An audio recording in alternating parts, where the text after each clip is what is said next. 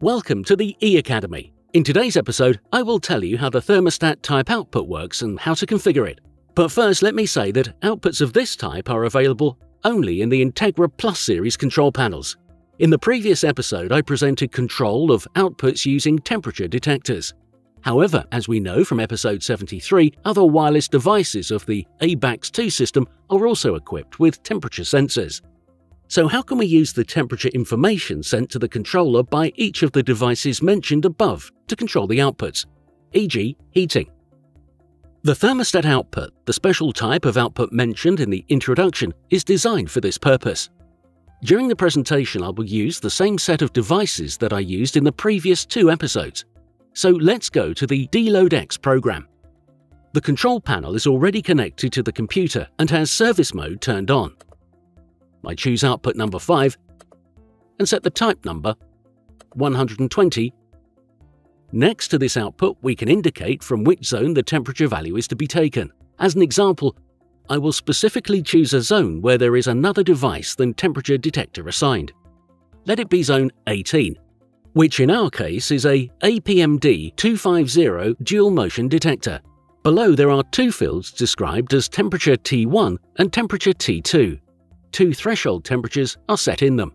The important thing is that only one threshold can be active at a time, temperature T1 or temperature T2. And which one? This depends on the state of the output forcing T1 or the timers indicated below. Temperature T1 is used to set the first temperature threshold. This threshold will be taken into account during control when all the controlling timers indicated in the settings are off or when the output forcing T1 is on. In turn, temperature T2 threshold will be active when the controlling timer is on and the triggering output is off. If the temperature falls below the currently active threshold, our thermostat output will be activated. How can this be used? We assume that we want to have a higher temperature, e.g. 22 degrees Celsius, from 6 AM to 10 PM in the room monitored by the detector. At night, i.e. from 10 PM to 6 AM on the other hand, we want a lower temperature. Let's say it should be about 18 degrees Celsius. In the temperature T1 field, the lower temperature, i.e. 18 degrees Celsius, is set. In temperature T2 field, we set 22 degrees. We move on to the timer settings.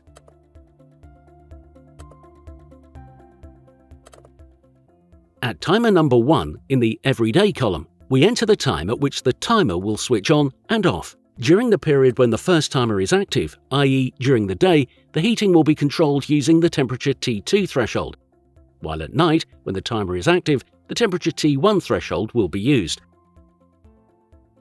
The forcing output may be used, e.g. if you want to maintain a lower temperature when there is no one at home and the system is armed.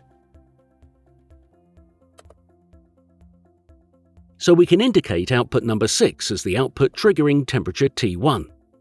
When we set the output type number 21, armed status, we can also select the output type number 22, full armed status. At the output of the thermostat type, there is one more field marked as hysteresis. This is the temperature difference between switching the output on and off. It works similar to the tolerance I talked about in the previous episode when configuring the temperature detector.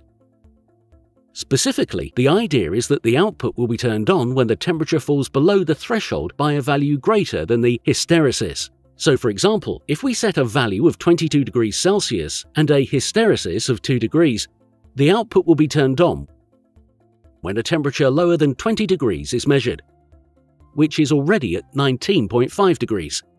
The output will be switched off when the temperature rises above the set threshold, i.e. 22 degrees Celsius. The hysteresis serves to eliminate undesired changes in the status of the output in the case of slight temperature fluctuations. If the value 0 is left in the hysteresis field, the output will be activated when the temperature falls by half a degree below the preset threshold. I write the data to the control panel. Now let's check how it works. The APMD 250 detector has been brought to a cooler place. We can see on the keypad how the indications change. The temperature around the APMD 250 detector is dropping. Let me remind you again what the assumptions are. During the day, when the temperature is not armed, the temperature T2 threshold is valid, which has been set to 22 degrees. The hysteresis is 2 degrees, so output number 5 will be activated when the temperature drops below 20 degrees. OK, the output was switched on when the temperature fell below the threshold. We continue to observe the temperature indications. In the meantime, the detector has been moved back to a warmer location. The temperature in the environment of the APMD250 detector increases. When the temperature T2 threshold of 22 degrees Celsius is exceeded, the output should be turned off. OK, the LED at output number 5 has gone out. Now I'm going to check whether the temperature T1 threshold is valid for thermostat control when the system is armed, i.e. when the forcing output is active. Arming the system.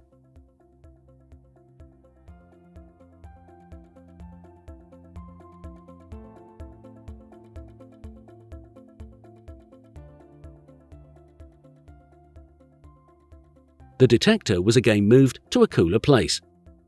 We can see that the output number 6, indicated as the trigger output, is active. Temperature T1 is 18 degrees and the hysteresis is set to 2 degrees. Output number 5 should turn on when the temperature falls below 16 degrees Celsius. OK, output number 5 has gone into active state. The temperature around the detector starts to rise. When the temperature exceeds 18 degrees, which is the lower of the programmed temperature's thresholds, the output is turned off.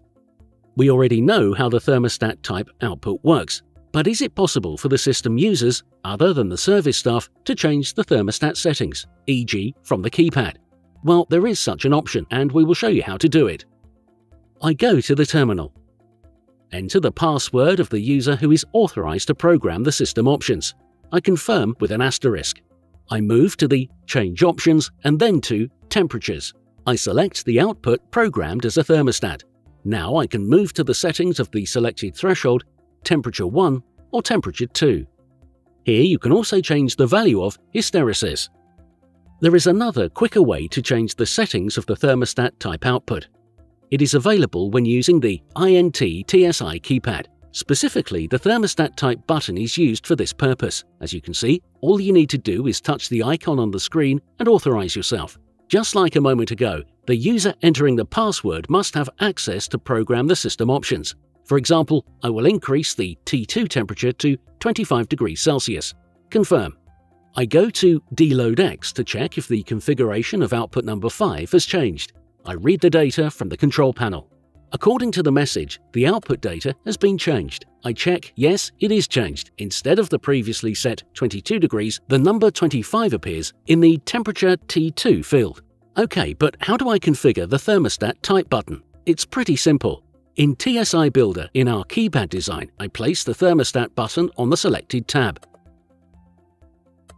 Right mouse button, Properties. I enter the name.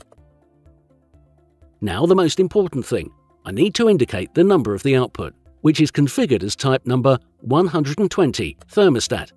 So I choose output number 5. I confirm. As an example, I enter the descriptions of the 2 threshold temperatures. Finally, I can add a selected icon to the button.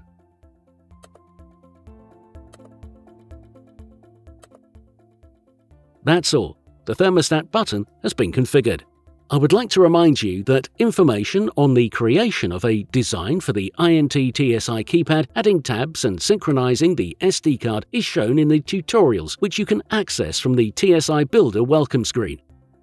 OK, that's all in today's episode. Thank you and feel invited to another meeting in eAcademy. See you soon.